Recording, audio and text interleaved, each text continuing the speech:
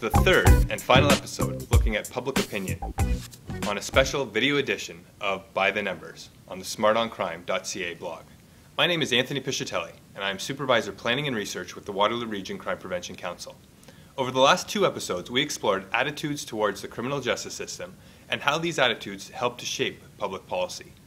Today, we want to bring political influence into our discussion, showing that not only do politicians react to public opinion when shaping policy, as we previously discussed, but also to show that they help shape public opinion. Let's begin by using an example to illustrate how attraction and support for a political party can help shape how people see the world. Over the past 4 years, there's been a lot of discussion about crime rates. Police reported statistics show crime rates on the decline, but leading members of the Conservative Party of Canada have argued crimes not reported to police have been increasing.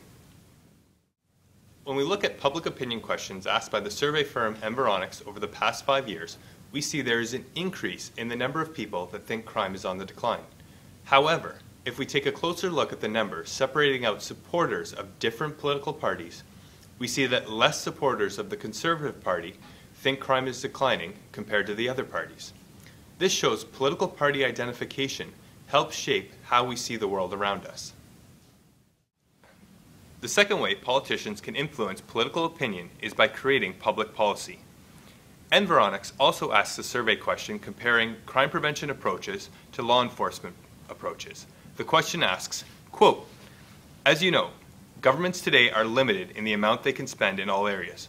When it comes to crime and justice, do you think the major focus should be on law enforcement, which includes detecting crime and punishing lawbreakers, or crime prevention, which includes education and programs to prevent crime and reduce risks?" We see on the chart in 2002, support for crime prevention stood around 60%. Then it declined and rose again.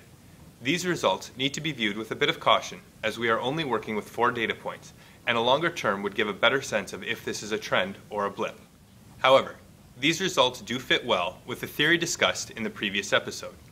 You'll recall, I argued for a straightforward relationship between public policy and public opinion, where past public policy and past public opinion influence current public opinion. Over the last 6 years, there has been significant discussion about harsher sentences leading to some policy changes.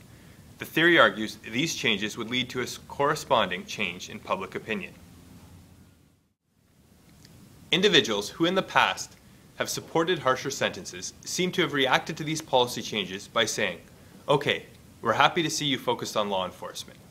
We thought that needed it, but now we want to see you focus on the other side. What can you do about crime prevention?" So in short, public opinion has a complex relationship with public policy decisions. While attitudes matter in shaping public policy, politicians and public policy itself can help shape public opinion.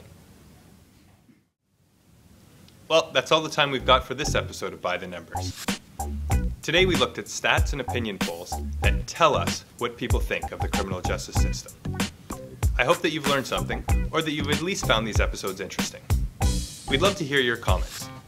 You can post below this blog, or send us a message on Twitter at Preventing Crime, or on our Facebook page. We'd also like to hear from you on what you'd like us to cover in a future episode. So send us a message and we'll see what we can do. And thanks again for joining us for By the Numbers.